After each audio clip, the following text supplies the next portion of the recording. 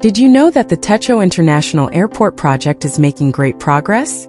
It costs between $2.5 million and $3 million per day to operate, and as of the second week of March 2024, the project is 66.1% complete, with a budget of $961 million.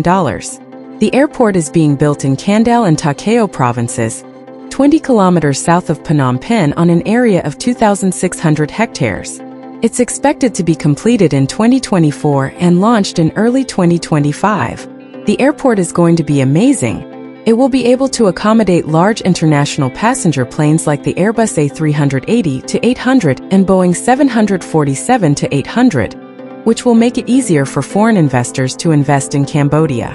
Once the first phase is complete, it will be able to accommodate 15 million passengers, and after the second phase, it will accommodate up to 30 million passengers. I'm excited to see how this project turns out. Thanks for watching the video and subscribe to the channel.